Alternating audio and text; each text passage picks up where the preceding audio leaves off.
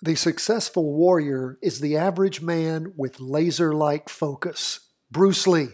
My friends, your laser-like focus, it only takes 10 to 15 minutes a day. That is what we ask from you, to be committed into the marketplace, following these charts, doing your practice trades, recording everything on your trade worksheets, filling out your daily market worksheet 4 days a week when you listen to the program, and then over the weekend, the weekly market worksheet as you listen to the weekly review and forecast.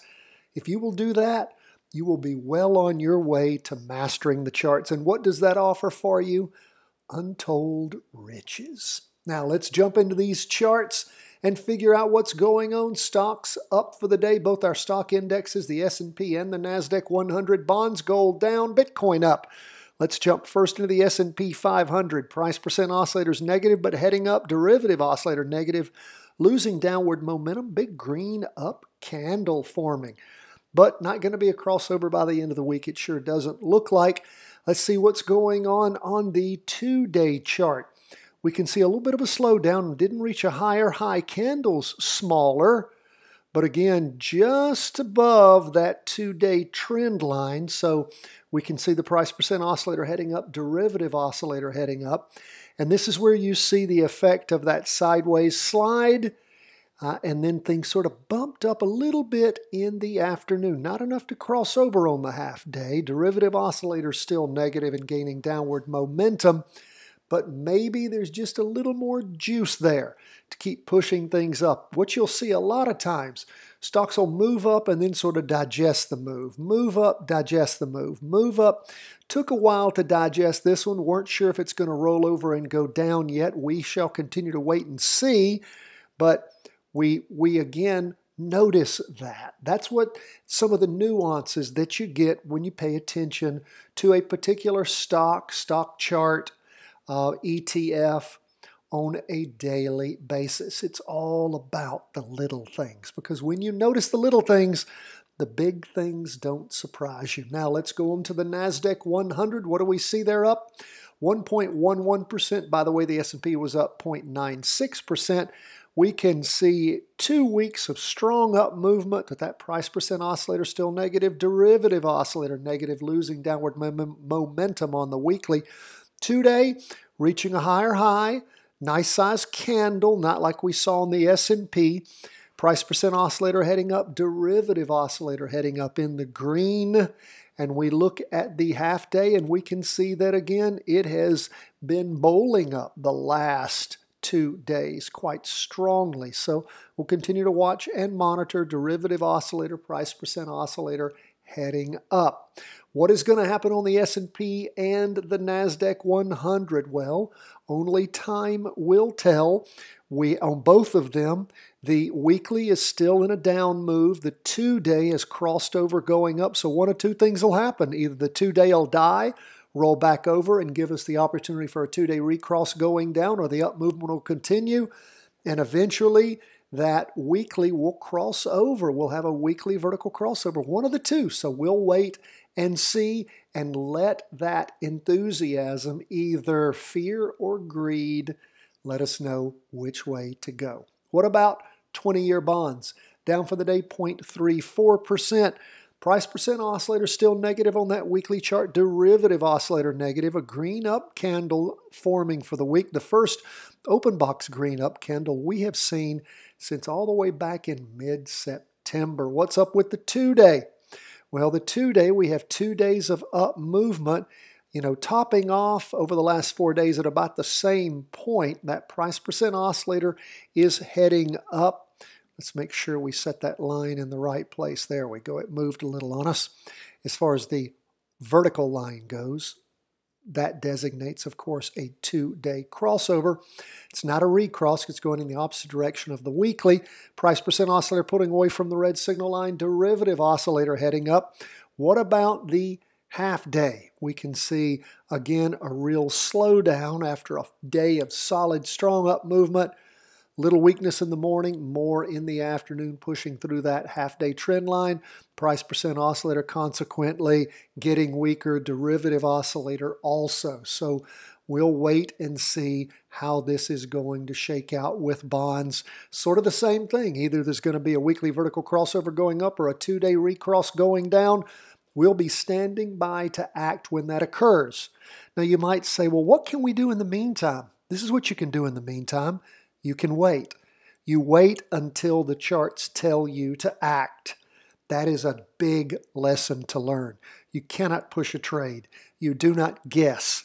You follow the rules. You follow the rules until they don't work anymore. And that can happen. When that happens, then you have to have new rules. But the rules we follow have worked for us for many years quite well. We will continue to follow those rules until they don't work. Let's go on to gold. Gold down just a little bit for the day, 0.02%. Nice green up candle for the week, but you notice we've not hit a higher high, and we are sitting right there on that 50-period moving average line. Price percent oscillator does look like it might be crossing over, going up. Might have a weekly vertical crossover on our hands. The derivative oscillator is positive. And again, a green up candle. What do we see on the 2-day? Well, we see on the 2-day that the first day of this latest 2-day candle is a green up candle after a red open box spinning top, indecision, and then trying to push up again. We see the price percent oscillator heading up, derivative oscillator about flat. Now we look at the half-day chart, and that's where we see where things had popped up to the most recent high back on Monday morning, and then sort of rolling over, going down on Tuesday morning, sliding sideways until Wednesday afternoon, popping up on Thursday, and then sort of losing that on Thursday afternoon and crossing over, going down on that half day, just barely. Derivative oscillator also went negative. So we'll watch, wait and see how things shape up for a potential weekly vertical crossover at the end of the day on Friday. Unless there's a huge down day tomorrow, that's probably going to happen. So mark that in your show notes. We'll also be sending out the text message that says, look for a weekly vertical crossover going up on Friday. Pay attention to that. Look at the market around 345. Make your decision as to whether or not to jump into a practice trade going up on gold. Now, let's move on lastly to Bitcoin, up for the day 3.84%. We can see that this week is weaker than last week, not reached that high of last week. Price percent oscillator consequently slowing down a little bit. Derivative oscillator still gaining upward momentum. Look at the 2-day. You can see where it peaked on that Wednesday, Thursday candle back on the 20th and 21st, and then sort of rotating down since then. Price percent oscillator positive, but a little less than flat. Derivative oscillator losing upward momentum. Look at the half day. We can see where it has trundled down for many days, and then of course not much going on in the morning, but popping up a little bit in the afternoon. So we'll continue to keep an eye on Bitcoin as to what's happening, gaining a little bit, but again, keep your eye particularly on that 2-day and the weekly. So we are seeing some weakness in that 2-day, and again, just pay close attention to that Bitcoin doesn't just blow everything off if you are still in your practice trade there. It's already penetrated, this is important, the 2-day trend line. It's done that over the last 3 days. It is still above the weekly, but again, seeing some weakness there. Nice day, up 3.84%, but just be aware of what it's been doing and the average pace you're being shown by the Heikin Ashi candlesticks and that down movement, even though it's positive on the price percent oscillator and the derivative oscillator. That's where we are as we end the day. By the way, Patreon members, we've sent out to you your 20 weekly vertical crossovers. You can find them in your email or at our Patreon page. That is for you there.